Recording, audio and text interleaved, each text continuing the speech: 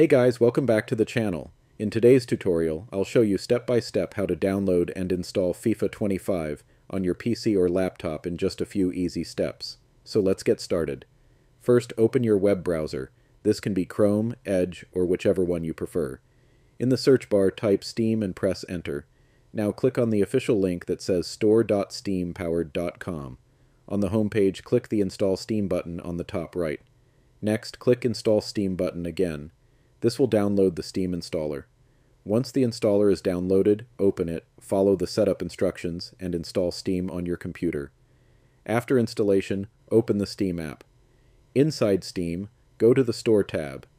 In the search bar, type FIFA 25. Click on EA Sports FIFA 25 from the results. On the game's page, scroll down and you'll see the option to get it with EA Play. You can either subscribe to EA Play or purchase the game directly.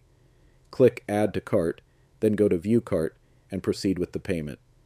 After completing your purchase or subscription, head over to your library in Steam. Search for FIFA 25 and you'll see the Install button. Click it, wait for the download and installation to finish, and that's it. Now you're ready to launch FIFA 25 and start playing directly from Steam. And that's how you download and install FIFA 25 on your PC or laptop quickly and easily.